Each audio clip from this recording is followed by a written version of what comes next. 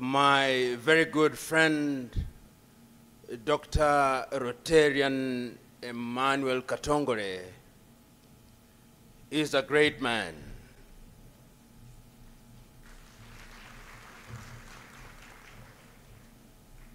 He is great because he has, throughout his adult life, chosen to serve humanity.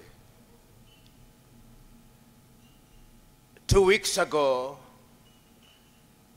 I was at an airport in Africa at Bole in Addis Ababa in Ethiopia, and an old man approached me and told me the tragedy of Africa is that we rhapsodize our men and women when they are dead and vilify them in life. Yet wisdom demands that we lionize men and women who have done good when they are alive. Today we choose to lionize you when you are alive.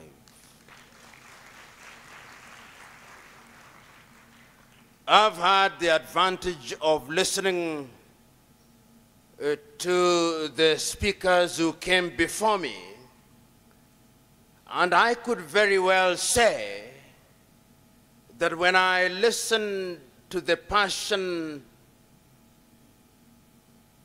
and erudition of Dr. PK, he spoke for me. When he defined what leadership is all about, he spoke for me. And I could very well sit down, but I will not sit down. When I listened to the intelligent and at once beautiful lady, Madame Fall, from Senegal, she spoke for me. And I could very well sit down, but I will not sit down. I also had the almost apocalyptic and doomsday scenario painted by Edgar.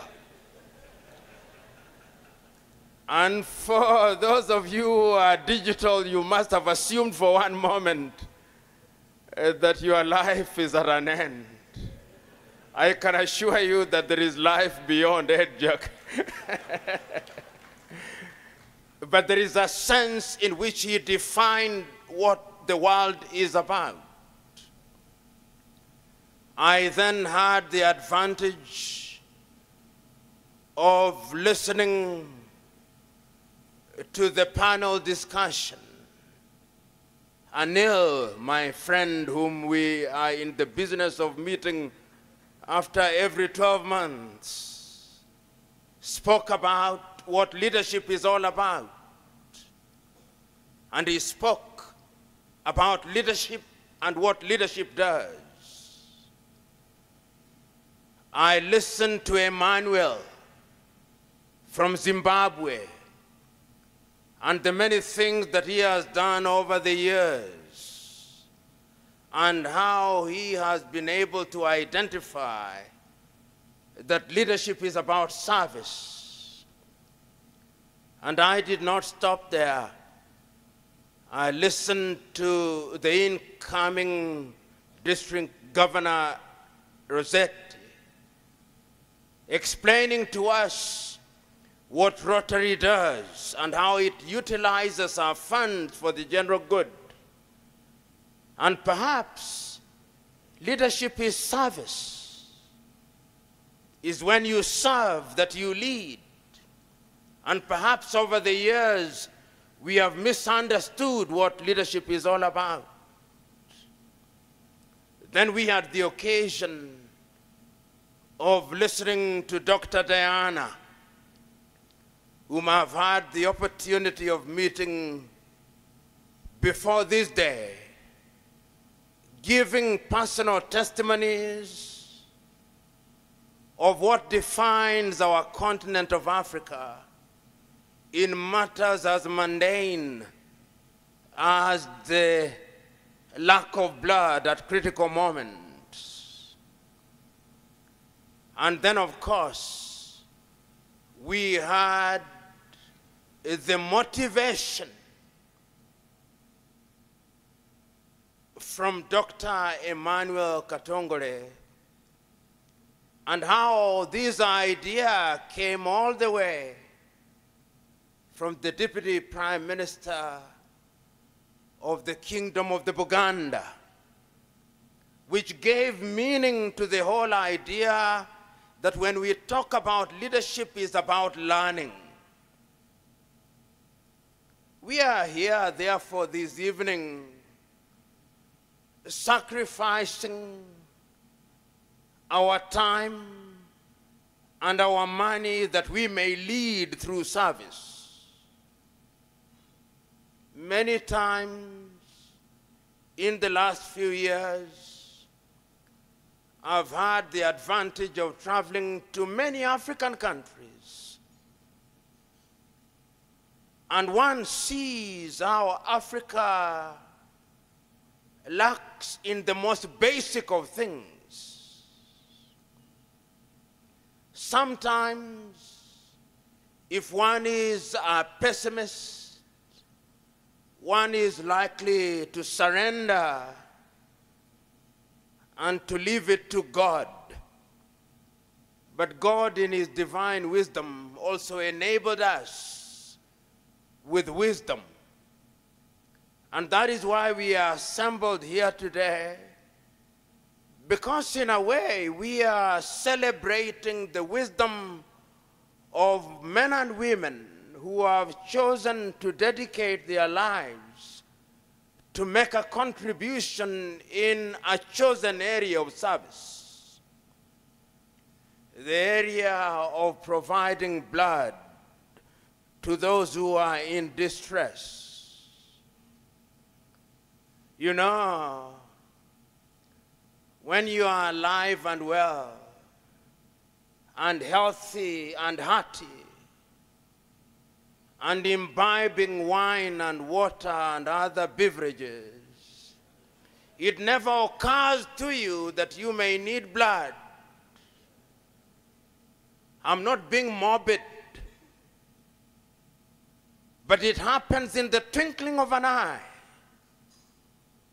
that you are driving home and some irresponsible individual maneuvers his car or border or any other moving object,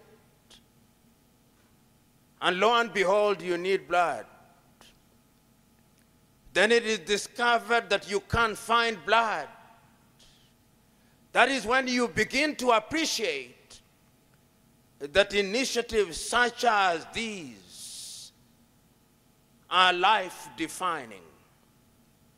So when we are gathered in an assembly such as this, what are the critical questions that must invade our minds and hearts?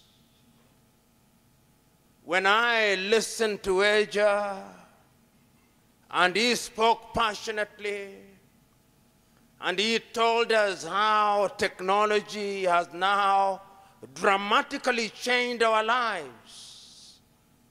And I can't agree with you more, Eja, that indeed it has.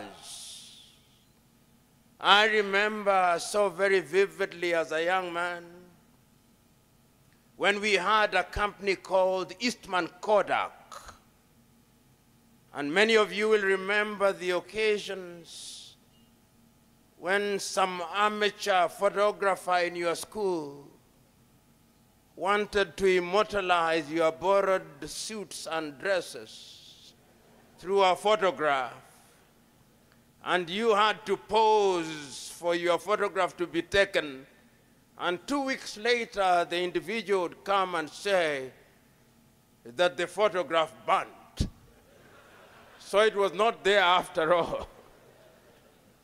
Eastman Kodak is now out of the equation because of technology.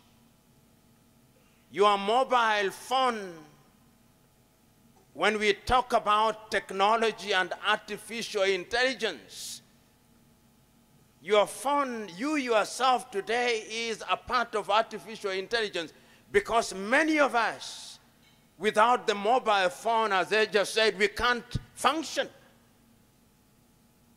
That is how it is. But the other truth is also, and permit me to say this, there are doctors here, Africa presents in a very schizophrenic way. Schizophrenia is a psychiatric condition of multiple personalities. There is an Africa which uses the smartphone, but there is another Africa which does not know about the smartphone. But the tragedy is that even if it does not know, it is affected by it. Ugandans are now beginning to learn Kiswahili. In Kiswahili they say, mtego wa panya huingia waliomo na wasiokuwemo. And the English rendition, if I may transliterate rather than translate, is this: that a mouse trap traps every mouse, regardless of the one that ate whatever it was. Every mosquito suffers, even if it is not the one that actually invaded you, because they suffer in the community of mosquitoes. So all of us, in a sense, are victimized by these realities. As I grow older, and I'm growing older by the day, I ask myself very fundamental questions, particularly we as Africans. In other parts of the world, the question of the availability of blood, if you are in Sweden or in Denmark or in Singapore or in Norway, perhaps it would be different. But in the African continent, the reality is that we are saddled with many things that stand in our way of solving these very mundane problems. I was gladdened when Dr. Diana said that they had an agreement with the kingdom of Busoga. It is true in very many African societies that you would be told that you cannot allow your blood to mix with anybody's blood. So you need to engage those who are in that space, to persuade those over whom they have influence and authority to know that donation of blood is a good thing, and that you don't have to be rich to donate blood. You only have to be healthy, and you only have to have a heart that is giving. You only have to define what it is that you want to contribute to your society. That is why we are gathered here today. Just this morning, I was rereading a book that I had read several years before. It's a book that was written in the 5th century BC by a Chinese called Sun Tzu. And in that book he says, among other things, that deep knowledge is about being aware of disturbance before the disturbance comes. It is about being aware of danger before danger comes. It is about being aware of calamity before calamity comes. Because when you are aware of disturbance before it comes, you can convert it into peace. When you are aware of danger before it comes, you can turn it into order And when you are aware of calamity before it comes, you can convert it into something positive. That is how I understand the initiative of Dr. Emmanuel Katongole. He is aware of the danger before it comes. He is aware of the calamity before it comes. And that is what changes society, and that is what defines what leadership is all about. You know, many of you here are either practicing Christians or practicing Hindus or practicing Muslims. And whether you read the Muslim Quran or the Christian Bible or the Hindu Gita or the Jewish Torah, those who lead their fellow men and women to greatness are initially very reluctant, but once they have made the decision, they are amazingly passionate. The Muslims who are here, and I believe they are, will remember that confrontation between the Prophet Muhammad and the angel Jibril in the caves. When he is told, read in Arabic, Ikra, and he says, I cannot read. Then he reads, and the world has never been the same again once he started reading. And the moral of that story is that when you start serving, you can never stop serving. And those of you who are Christians will remember that day when the Son of Man at the wedding in Cana is asked by the mother that the wine has run out, and he is reluctant.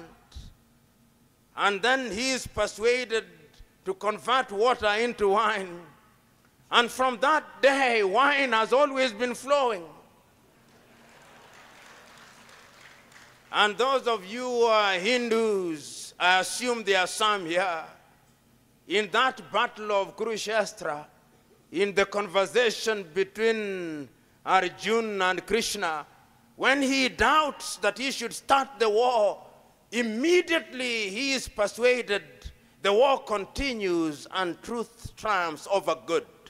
I'm persuading us in this assembly that we have come here for the purpose of donating to a good cause. If you have any money in your pocket, the wisdom of the occasion not only requires, but demands that you empty your pockets in this assembly. Because you'll be doing it for a good cause. And when I was thinking about this, because as you grow older, you become a little more introspective, you cease to be prescriptive, and you ask certain fundamentals, and you go back to history. And I remembered reading about a young man who died at the age of 32 in the month of June in the year 323 BC. Alexander the Great. And history records that on the day that he was dying, he gave the following instructions to his generals, that when he dies, it is only his physicians that should carry his mortal remains. Number 2, that all the wealth that he had gathered should be strewn on the path where his body would be taken as he's being taken to be interred. And number 3, that he should be buried with his hands wide open. And the generals asked him, why do you give us such strange instructions?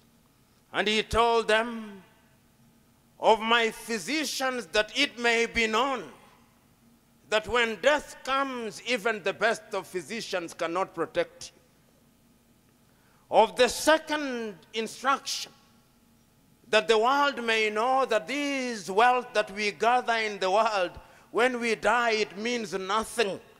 And of the third instruction, to tell the world that into the world he came empty-handed, and out of the world he goes empty-handed. And that the moral of his story, that the only thing that we must do is to ensure that we use all that we have in our lifetime to do that which is good for humanity.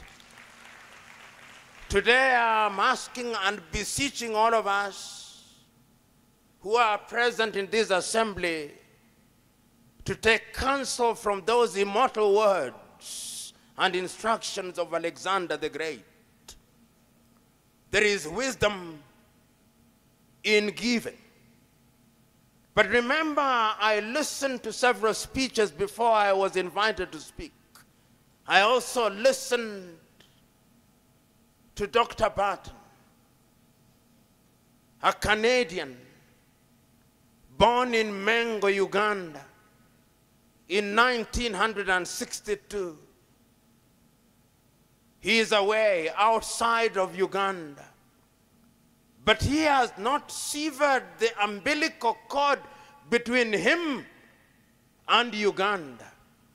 So that when he was sought and found by Dr. Emmanuel Katongole, he was able to remember that he was here in Uganda, and by that reason only, he has made a contribution to this cause. If one such as that, who is not aboriginally Ugandan or aboriginally African, can make such a contribution, why should you not make a contribution this evening? You know, we are talking about 100,000 United States dollars. For some of us, we need a lottery to win 100,000 United States dollars. But I'm acutely aware that in this assembly, there is Stanbic, which was founded several years ago. Stanbic, I'm aware that you've made contributions before, but wisdom not only requires, but demands that you improve your contribution. I beseech you, O Stanbic. I am also aware that there is an organization called ABSA with which I bank. Until very recently, it was Barclays. Oh, ABSA. Having turned from blue to red, let it be demonstrated to us how red you are. If only in this assembly you could come out and say, 100,000 United States dollars, what is that? That is pocket change. Emmanuel Katongole and your team, behold, 100,000. Your profits would grow exponentially. If only exponentially is a word that was used generously by Asia. MTN. Oh, you who, when we sit here under our tables, you are earning your money because you are sending SMSs and WhatsApp and all that other thing. Oh, MTN. If you could do that which you must, we would not be here for another minute. We are only here to wait for you to tell us that 100,000 United States dollars is nothing. Cipla, we know about your 350,000 United States dollars. We know you are Mickey Mouse when we compare you to ABSA. And we compare you to Granton and Thornton, which is present in 135 countries. Anil, if for every country in which you are present you donate 1,000 United States dollars this evening, we would have 135 United States dollars. When I talk about all these, I'm talking about our ability to serve. Rotary is a great organization. Many attempts have been made to convert me into a Rotarian, and many an attempt has failed because of my own lethargy. I was made a honorary member. I could not attend enough meetings, and for that reason I did not become a real member. This year, I will endeavor to be a chartered member of the Rotary Club. Because the spirit of Rotary is a spirit of service. I want you, Madam Fo, in our own inimitable way, ask you to pause for 1 minute and to search your hearts and to ask yourselves what your values are. Permit me to be morbid, to ask you for half a second to pause and ask yourself, if the Almighty were to call you now, God forbid,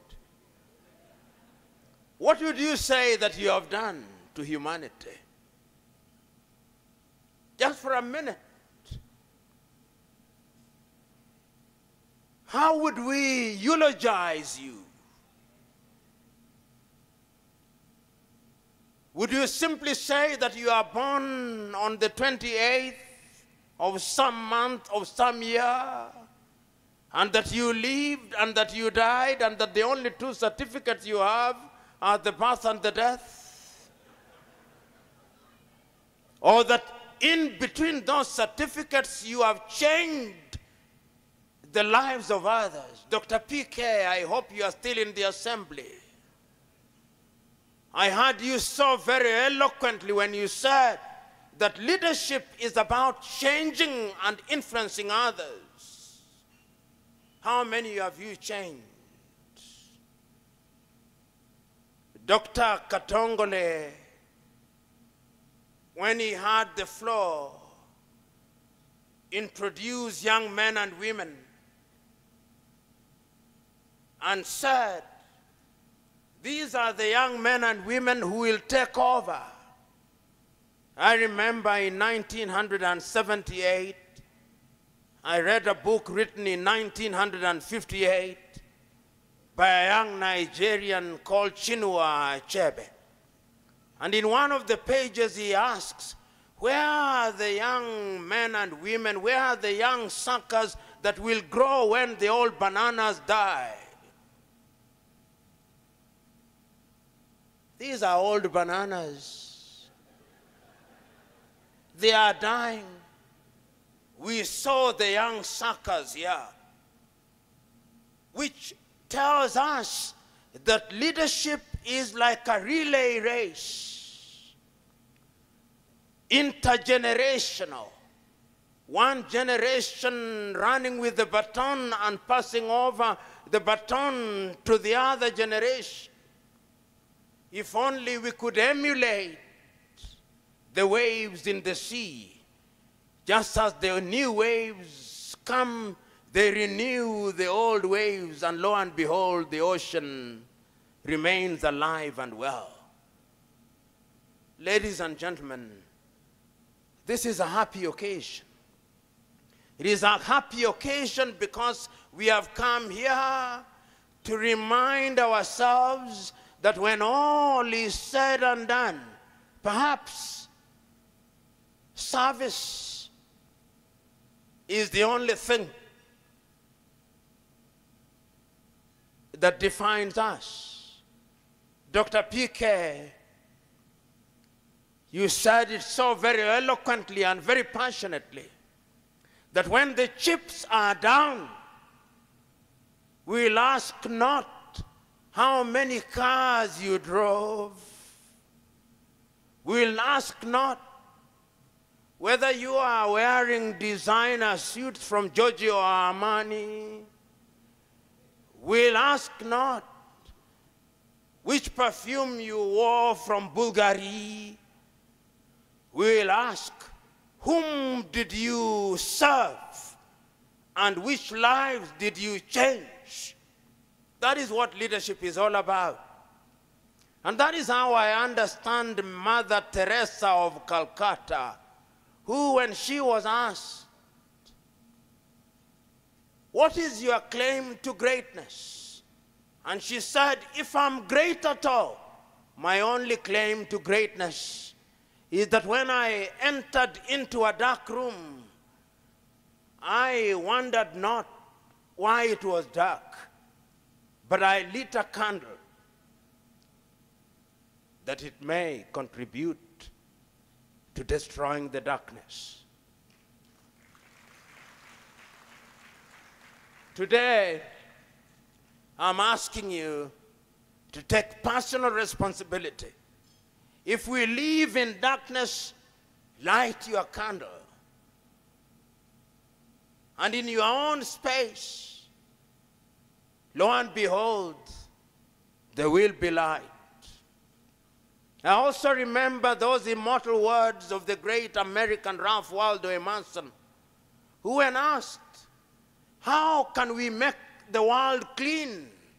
He said, lo and behold, the world can be clean if every man and woman were to sweep his front yard. Today I'm asking you, ask not why the world is not clean. Sweep your front yard and ask your neighbor to sweep their front yard, and lo and behold, the world will be clean. We are talking about blood.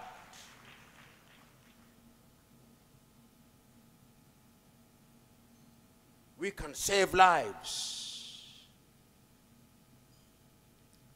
You can save lives. So today I ask you to make a solemn vow. A solemn vow, like Emmanuel from Zimbabwe has made a solemn vow that every 4 months he eats well as he should, and he donates blood. I can assure you that when you donate blood, blood will regenerate, and you will be happier because you saved a life. So go out there into the world and do not philosophize about leadership. Do not moralize about leadership. Do not intellectualize about leadership, because leadership philosophized is not leadership. Leadership moralized is not leadership. Leadership intellectualized is not leadership. Leadership that is acted, leadership that is defined by service, that is leadership. So go out there and serve. God bless you.